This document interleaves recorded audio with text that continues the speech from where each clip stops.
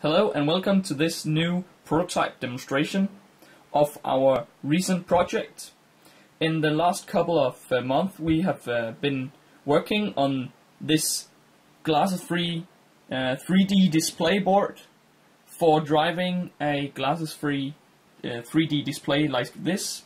Currently we have a prototype running together with our mock-up board of an STM32 Cortex M3 ARM processor.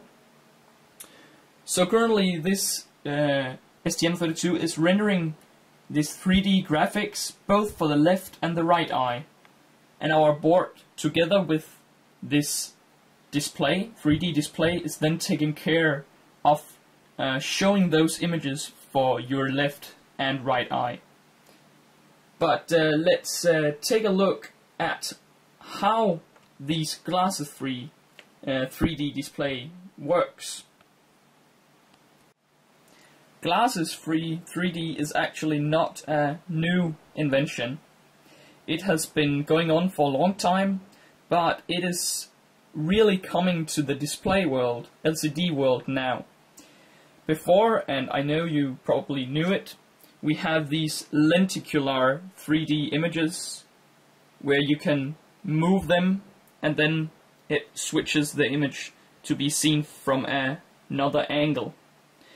This technique is called lenticular, which means there is some stripes going here. You can hear, and you can also see them.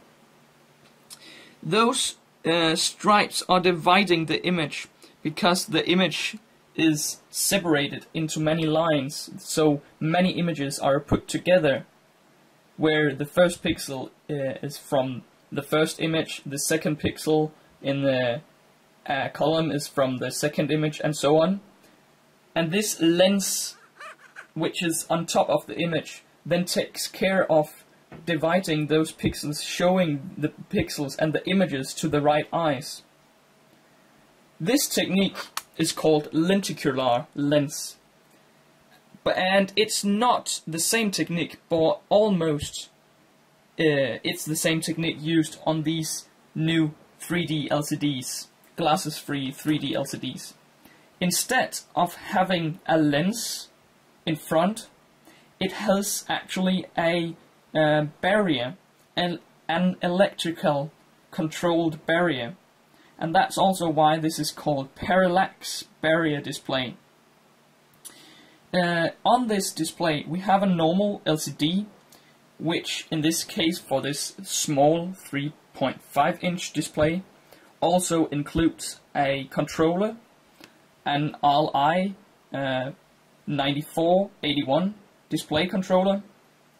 But also this display, because it's a glasses-free display, it also includes a type of lens, a barrier here you see on top of it.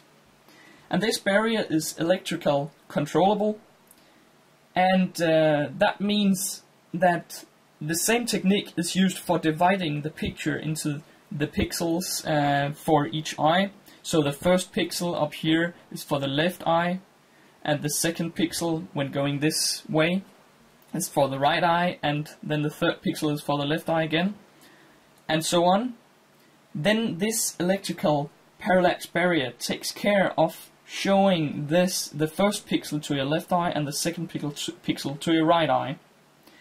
This technique works by a shuttering method, where it is actually a kind of LCD in front of it, where it hides the second pixel when it's displaying for the left eye example, and then afterwards it's hiding for the first pixel to show the right eye image. So it's switching at about 60 Hz, shuttering and shutting off the display lines, like you can see here in the image above. We have these parallax barrier lines going down in this image, and then shutting off the LCD behind and the pixels behind.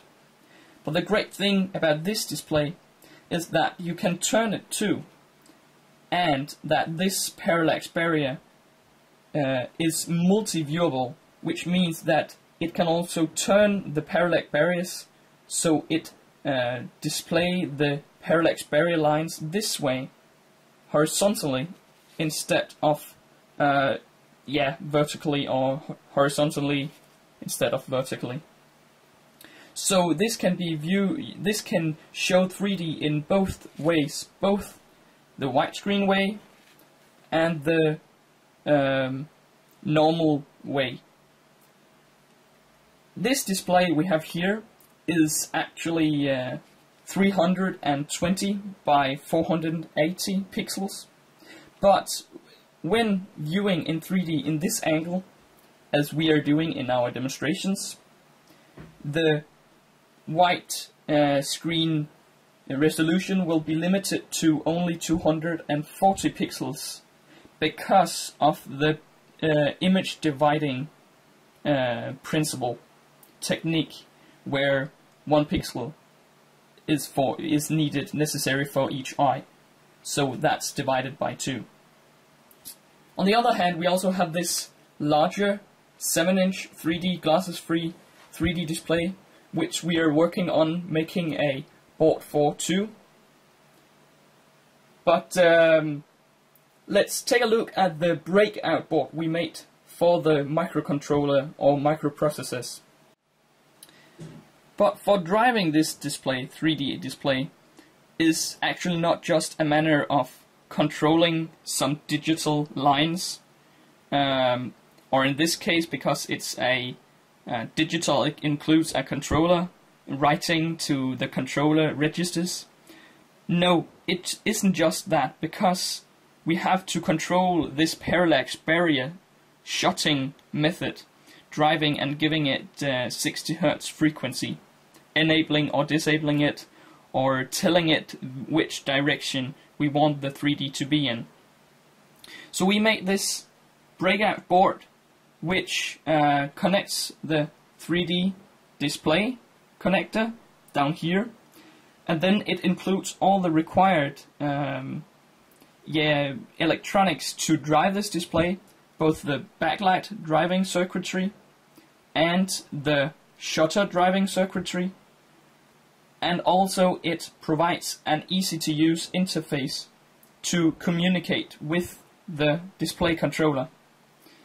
So we have just connected all these lines, which is currently 16-bit display controlling lines, to our STM32 ARM processor. This processor doesn't have to be an STM32, it can be any processor. But let's have a look at this in action, where you can really see the 3D. Though it's actually very difficult to show a real 3D, real 3D on a normal camera, we have made a demonstration for you so you can see how this parallax barrier works. So let's have a look on that. Okay, now we have attached the power supply for our ARM mock-up board, and currently the shutter driving feature for the parallax barrier is turned off, and the image we have decided to show here, display right now, is actually just a combined image of red and green pixels. So the first pixel up here in the left corner is red, while the right one is green. And then it switched back, so the next one is red and the next one is green. This makes the image look yellow, of course, because blending of red and green makes it yellow. But now let's have a look when we turn on the parallax barrier. Now you would see that the image actually turned green, and that's because of the current viewing angle of the camera is watching the right eye image. Now look, if we change the viewing angle to the left eye, here you'd see that the image has turned red. There. If I go back, it will turn green. So this is actually the barrier display, parallax barrier display technique.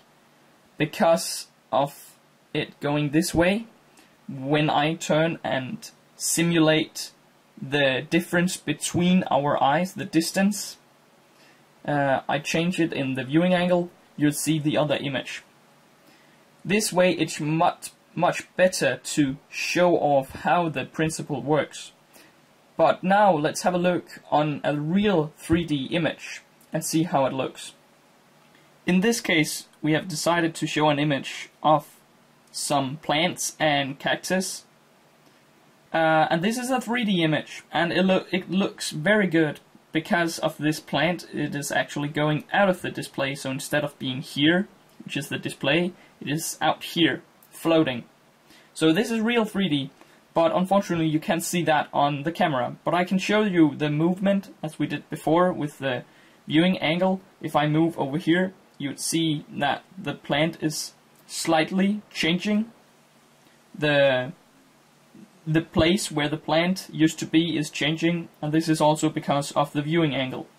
You would see the same thing if you went out and shut your left eye and right eye, changing which one you decide to close. Then you would see a slightly change in the environment too. And this is because of the 3D world, how it works with the distance between your eyes. It's called stereoscopy.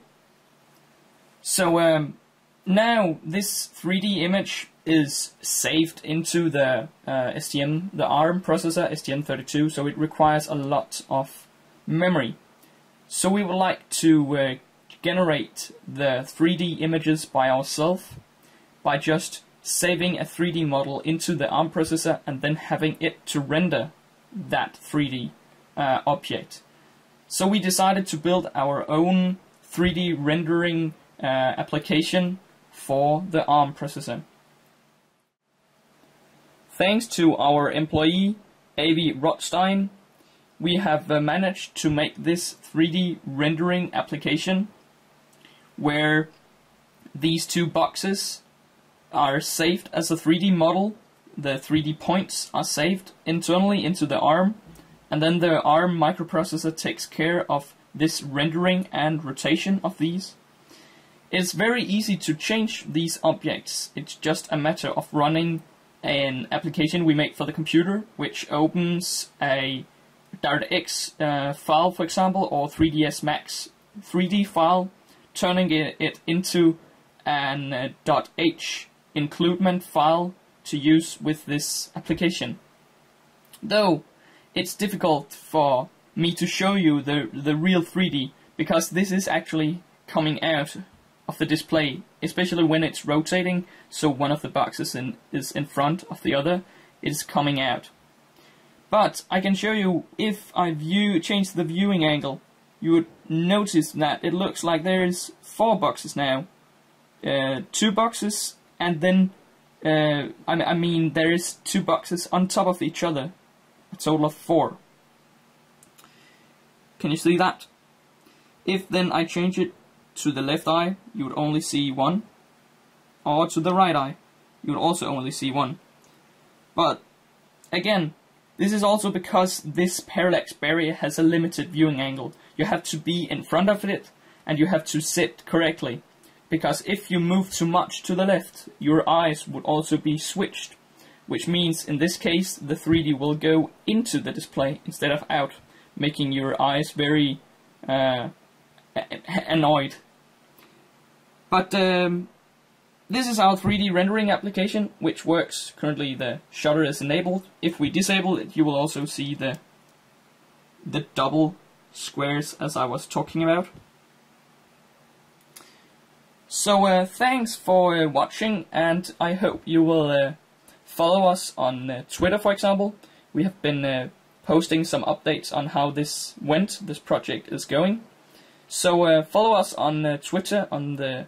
You can find us on the link here in the video description, or the link shown here. So thanks for watching, and I hope you enjoyed the prototype.